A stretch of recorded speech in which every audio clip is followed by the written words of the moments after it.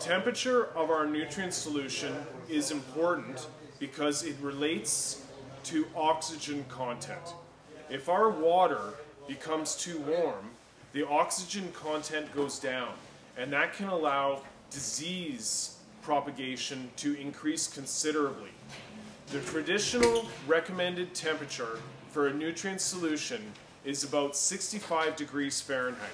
Now this is applicable to flood and drain gardens, drain to waste gardens, top feed drip gardens.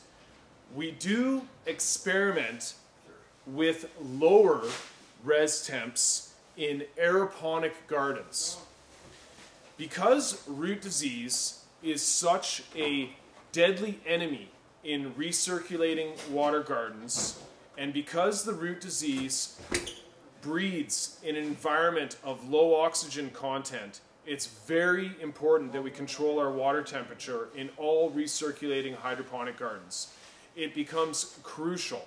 So we will typically control water temperature by putting stainless steel coils in the reservoir and passing cold water through those coils, controlled by a temperature sensitive thermostat and valve solenoid which is plugged into the temperature sensitive thermostat. The water is drained to waste.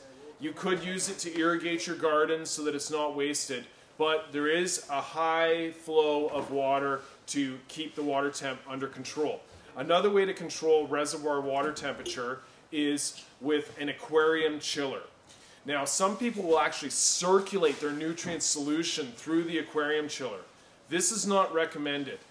The aquarium chiller typically has a coil in it which is made out of copper.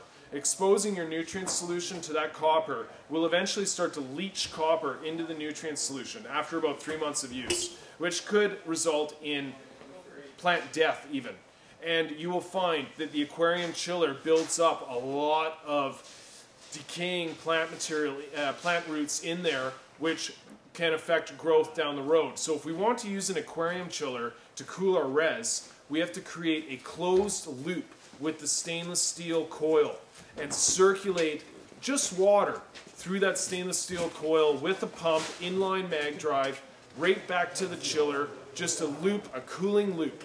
That is the correct way to use an aquarium chiller. Now, as I mentioned, in aeroponic gardens where the water is being delivered to the root zone as a very fine mist, we can get away with res temps as low as 55 degrees. And this could be further useful in controlling root disease.